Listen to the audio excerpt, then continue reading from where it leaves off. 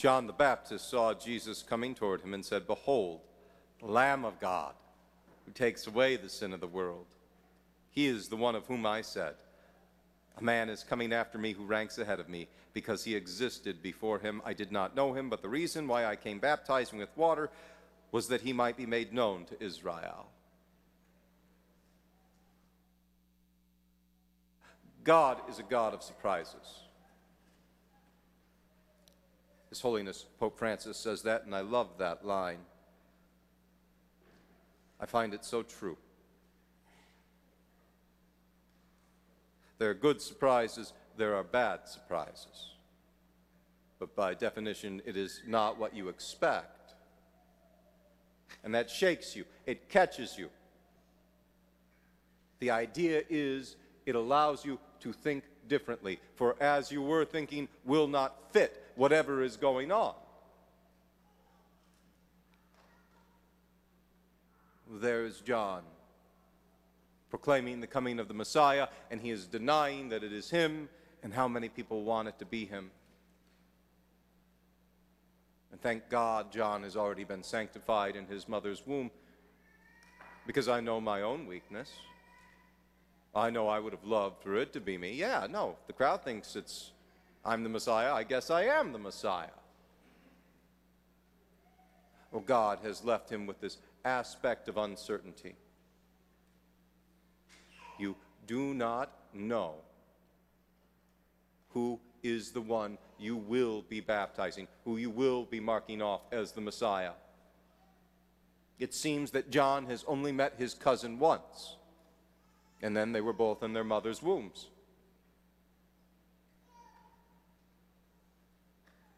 And then he sees him and he comes to him. Jesus Christ. His name is repeated 4 times in the second reading in the space of less than, that's 1 sentence because it's Paul. Paul could do a lot with 1 sentence. Can you imagine being a scribe, having to just keep writing? And anyways, he says his name 4 times in a sentence.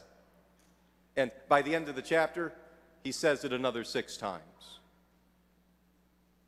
So important is the holy name of Jesus Christ. No other name like it. As I was telling the children in school the other day, we all know who George Washington is, and he was an important historical figure, but if you stub your toe or somebody cuts you off in traffic, nobody says, "Ah, George Washington." That'd be stupid. Because good a man is, and great a man as George Washington was, not the Son of God, not the one who redeems the world, not the one who utilizes absolute power. And when you're angry, what do you want to do? You want to exert your own power and say, "I can do this even though I shouldn't." Like throwing a vase against a wall. And so people take the holy name of their Savior in vain. The most beautiful, the most precious thing they have that can roll off their tongue. Against the wall it goes. Surprise. It can be good or bad, and how you respond in that surprise always revolves around God. Always, in truth, revolves around truth, Jesus Christ. Every conflict you have and you come in contact with is a matter of theology, my brothers and sisters, I promise you, ultimately. Whether it be a difference of politics or hair care, whatever it is, to some extent, it is a matter of theology. Peter makes mention of, I don't know why God wants me to talk about hair care, bear with me. I don't know why Peter says, must have been a problem. He says, the women who are Christian, don't go nuts with your hair, and don't put on all this fancy gold and jewels. He says, let your adornment be your good deeds, and your kindness and your simplicity, and the care you give your families. He says, that's what adorns a Christian woman. It is a matter of theology, how you look. And you come in contact with a broken world, and it shocks you. But our God is a God of surprises. Again, everybody's so convinced The world is so convinced they've got God figured out. They can put him in a box. He's the boring thing in the box that says I have to be good. Well, they've never met him. And then they do meet him. And he has a face. And it shocks them. And God is good to all of us. And he's good to John the Baptist. And he lets there be a shock. He sees him. And because John's so close to God already, he recognizes him. And in all the other Gospels, he steps back and says, I can't do this. Whoa, whoa, whoa. You should baptize me. And Jesus Christ leans forward and says, you let it be for now so that all righteousness can be fulfilled. In all humility, you will embrace the surprise I'm giving you. And he is so good to us that he allows us to minister to him, even though he does not need sanctifying grace. He is sanctifying grace, for crying out loud. But what an honor he gives to John the Baptist. And John pours the water, and the water itself is sanctified by touching the Savior. It's an incredible, incredible, incredible gift. John must have trembled. And then he cries out, I didn't know him, but here he is. Here he is. What a surprise. What a great and glorious surprise that God is among us and is moving with us and through us and for us every day. I don't know why they do this. They chopped up the first reading again. It's always dangerous coming into a Catholic church. We have all kinds of books. This is how, again, reading is perfectly fine. It communicates more or less what was in there, but here it is in its totality, and I needed to continue preaching to you. Hear me, O coastlands. Listen, O distant peoples. The Lord called me from birth. From my mother's womb, he gave me my name. He gave me my name. He made of me a sharp-edged sword, and he concealed me in the shadow of his arm. He made me a polished arrow. In his quiver he hid me. You are my servant, he said to me, Israel, through whom I show my glory. Though I thought I had toiled in vain and for nothing uselessly spent my strength, yet my reward is with the Lord. My recompense is with my God. For now the Lord has spoken, who formed me as his servant from the womb, that Jacob may be brought back to him, and Israel gathered to him, and I am made glorious in the sight of the Lord, and my God is now my strength. It is too little, he says, for you to be my servant, to raise up the tribes of Jacob and restore the survivors of Israel. I will make you a light to the nations, that my salvation may reach to the ends of the earth. Thus says the Lord. That just strikes to the heart. The holy name of Jesus Christ is given by an angel to Mary and to Joseph. It is he who forms his servant in the womb, and the mission is so great and so transcendent. It is far beyond what the Israelites, what the Jews expect to be coming. We aren't just going to cast off an earthly empire. We're to cast off the satanic one. And it's not enough for it just to be the restoration of 12 tribes of the Near East. It's going to be the whole human populace brought back into union with divinity. And you, who have made yourself so low as to be my servant, as to wash the feet of fishermen the day before you are to suffer and die, the glory you will gain and earn will raise you up to the very heavens. Surprise. A sharp sword concealed, an arrow in a quiver. It's always great when air cover shows up. Sometimes it's quite a surprise to both sides. If it's on your side, it's much to your eternal gladness. If it's not on your side, you despair. Out of the quiver, God draws his perfect arrow and takes aim at the very heart of evil. and nobody sees it coming. And the name Jesus Christ now echoes through history and is poured out with the water at every baptism. It is not just some random ceremony some smart guys came up with that incorporates some sort of philosophical principle. It's salvific grace coming into the heart of a child. And it was secured by a man. And his name is Jesus Christ. And he lived 2,000 years ago. And he's still alive today in heaven. And he's still alive behind me in the tabernacle.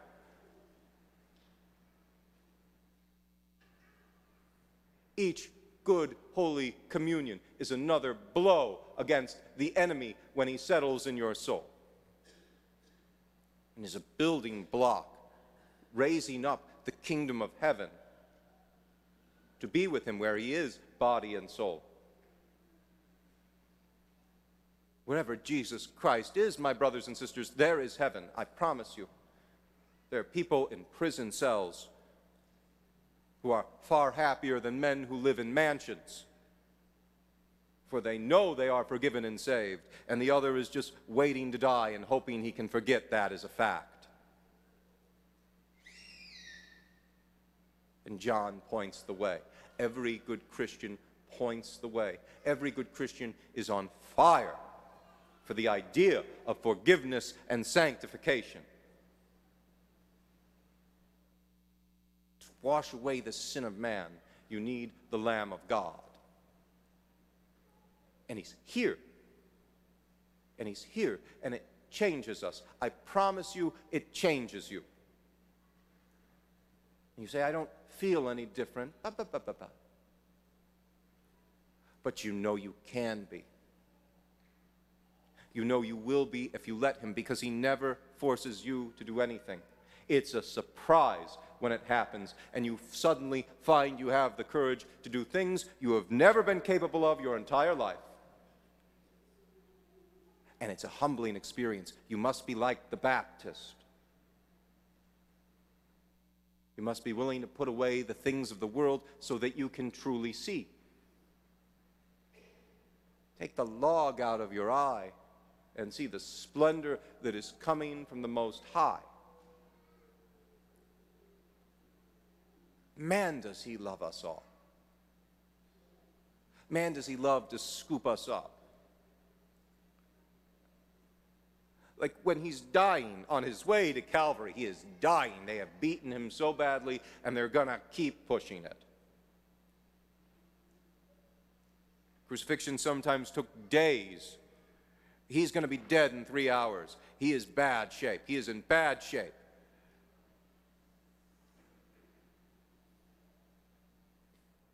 And he's on the ground, bleeding and coughing. And he can't breathe. He can barely breathe. And they lift the cross just an inch off of him, and he's up again. He's got to get the cross up the hill because he's holding you. Hero. If you've never seen it, we always mimic it in movies. You don't root for the guy who's completely untouched, not a hair out of place. You root for the guy whose arm's off and is still fighting, is still trying to keep people out of danger. Well, that's Jesus Christ, and he's literally thinking of you personally. Personally. By name. As he grips the cross, he holds you. And it's killing him. Surprise.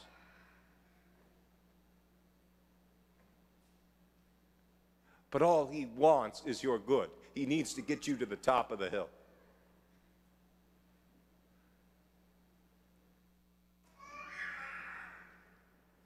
His mother looks at him and just loves him. How do you look at him? How do we look at him? When you see him, and he will surprise you in all manner, shape, and form. Would you carry him if it was killing you? That's the mark of the martyrs.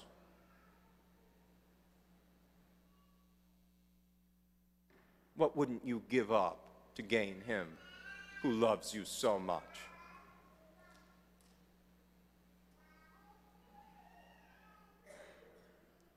The kind of guy who takes the hit and then looks behind him at you and says, "Are you okay?"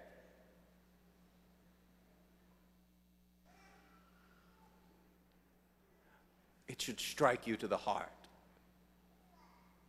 And it's true, and it's real, and it continues down to this very day in the 21st century, and will go on so long as time continues, which will end also, by the way. But he's promised to be with us till the very end. So I proclaim him to you. I preach only the name of Jesus Christ, this good man, this God-man, who sanctifies, who saves. Do you know? I'm going to butcher his name. The lector did an excellent job. Sothens. Paul, called by an apostle of Christ Jesus by the will of God. And Sothens, our brother. Do you know who Sothens is? He's in Acts of the Apostles. He's a Jew. He's the head of a synagogue in Corinth. And he lets Paul speak. And it changes him. It changes him. And the crowd in Corinth decides they don't like Paul. And they can't find him. So you know what they do? They drag Sothens out and they beat him in public.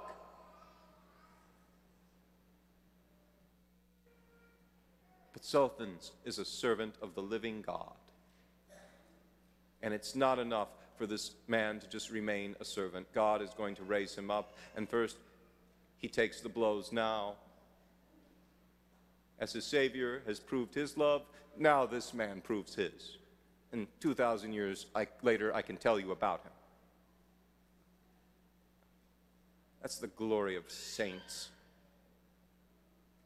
When you know their stories, you just want to talk about them. If you don't like surprises, don't read the lives of the saints. They had their fair share. If you don't want to be a saint, you will have no surprises in your life. What a boring existence. And what a sad end. When there is so much war. More through water and blood. She pours out. So like the Baptist, all I can do is point back to the Eucharist and tell you it's him. And I can only beg you to let him surprise you this day and every other day of your life. Because I promise you, when you live your vocation to the fullest, there is nothing boring about it. And the second you embrace it, your joys become sharper and your pains more severe, but it's all true and totally worth it. And the reward is great and rich. The road is narrow and sharp. But our Savior's name is Jesus Christ. Remember the name, brothers and sisters. There is no other by which you can be saved. God bless you this morning.